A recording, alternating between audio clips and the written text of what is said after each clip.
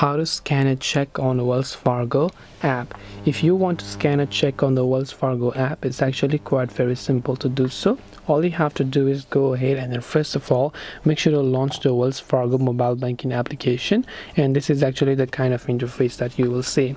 Now once you're here, what you want to do is first you want to make sure to also sign into your account. Enter your username and your password and tap on the sign on option. Once you sign in, you will find the deposit option at the bottom of the screen, and once then you can choose the account to use for the deposit. And once you've done that, you can simply enter the check amount. Then you can also endorse the check by signing the back and writing "for mobile deposit at Wells Fargo only" below your signature.